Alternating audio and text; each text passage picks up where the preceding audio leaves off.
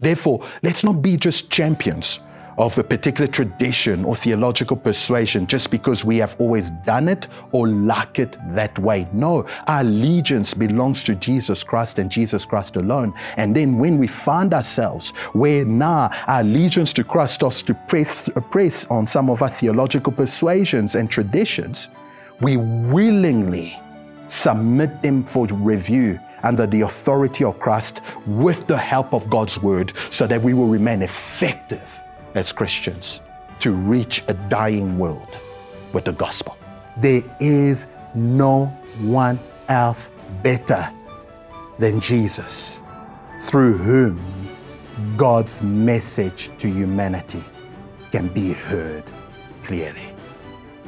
If that's what Hebrews chapter 1 is trying to drive at us, that God has ultimately spoken through none better than Jesus Christ, then the question becomes for us by way of application is, are you listening to Jesus?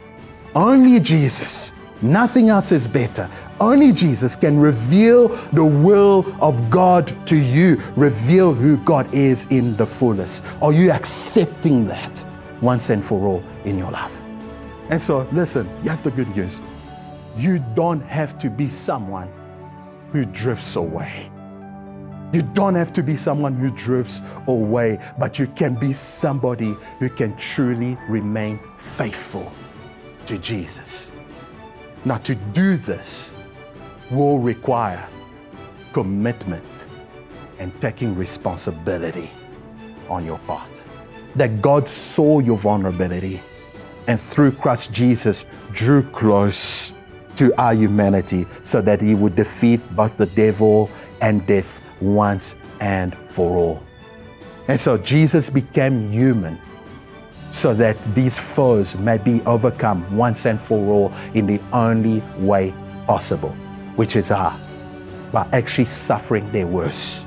A brother or a sister in Christ, this is very important to just understand about our existence.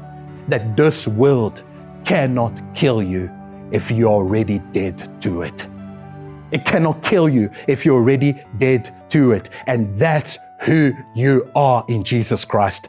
Dead to this world, but alive in Jesus Christ. So therefore, be a people of peace.